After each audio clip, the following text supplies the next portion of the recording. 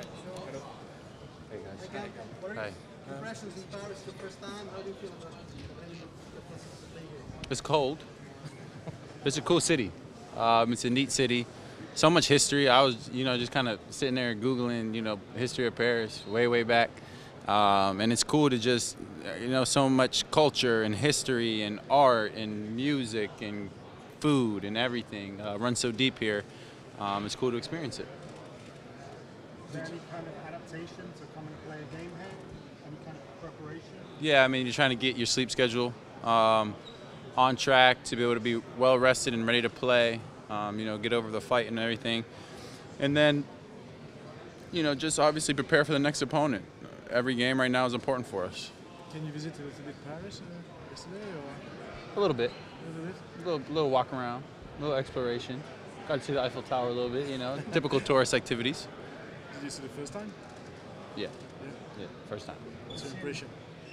It's pretty cool. Pretty cool. More and more talent coming out of Europe and also France in particular. How do you think the sport is growing over here? Do you feel it as a player? Or? Absolutely. And playing in the World Cup this year not only showed that there's a high level of talent across the world, which we already knew, but the countries and fan bases are really passionate about it too. So I think it's great for the game. I think it's great for the game, and it's cool to see, how the NBA is such a mix of players from all around the world. This year the defense is not very good like last year. If this period and this trip to Paris, you can adjust something to make better and to step up. Get more stops. It's the name of the game. We're always trying to get better, always trying to improve upon what we're doing to establish our identity and our principles. And with these 2 practice days and with this game, that's what we're continuing to do. Did you enjoy playing for Team USA last summer? Yeah, I did. Did you want to repeat for the next Yeah, Olympics? it's always an honor. It was an honor and a blessing, and to be able to wear the red, white, and blue and represent the country is not something I take for granted. France is bigger and bigger in the NBA. What's your opinion about French players? Very good. I played with Elia Kobo for a season back in Phoenix, and he was teaching me French. He was mostly teaching me the bad words and stuff, but. A lot of talent coming out of France right now, and I believe there's a lot more even coming up through the younger ranks where we'll see more and more French players in the NBA. But obviously with guys like Wemby and then guys like Tony and Rudy that have been, pretty consistent high-level players, there's a very strong French presence in the league. So what's the word did Eddie told you? Teach you? What are the words? It was a long time ago, but they were bad words, so I really shouldn't say them in media. What did you think about Wemby so far? He's playing well. He has so much potential. He's such a unique player. The sky's the limit for him. Cam, what do you remember from your World Cup experience? It was a lot of fun. It was a unique and interesting opportunity.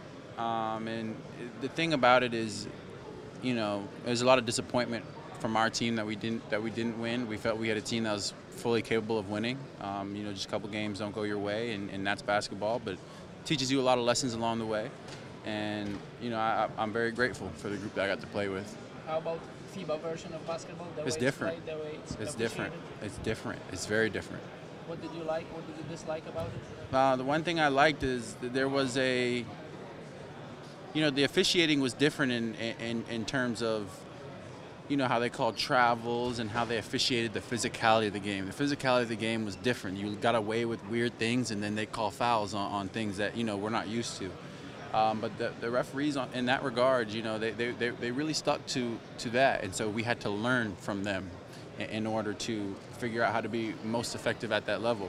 And so defensively, the looks we got from teams, you can tell that they were used to that officiating and were able to take advantage of where the physicality was allowed and where it wasn't, and we were kind of playing catch up on that end. So it was pretty, unique thing to witness. Are there any things you have learned you use right now in the season?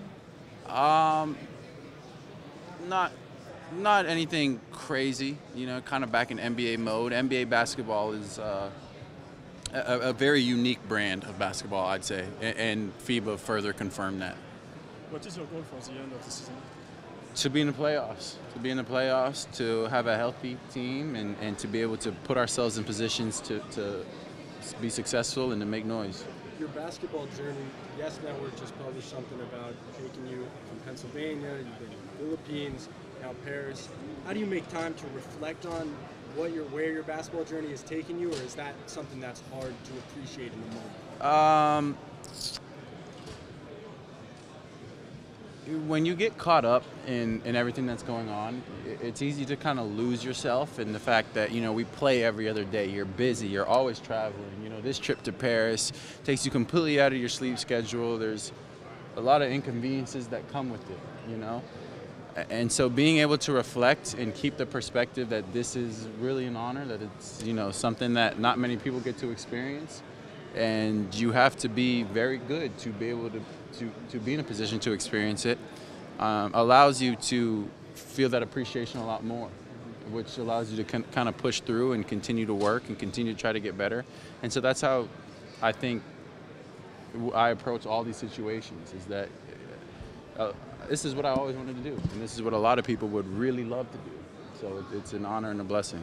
And then speaking of just the team, speaking of just the team right now as it stands, it's been a tough stretch, but it was filled with games. Yeah. Dennis mentioned that you guys got to get up and down the other day in practice, which is a rarity. Very. How are you viewing a break in the schedule? Obviously, you still have to travel, but a break in the schedule to kind of regain footing mid-season. Yeah, that break definitely allows us some reflection time where we can really dig deep and take some time to kind of iron some things out, which is exactly what we did the last 2 days. And it's building conversations, tough conversations, where all we're trying to do is figure things out and get on the same page. And I think they're 2 productive days, so I hope they're beneficial for us. Thank you so much.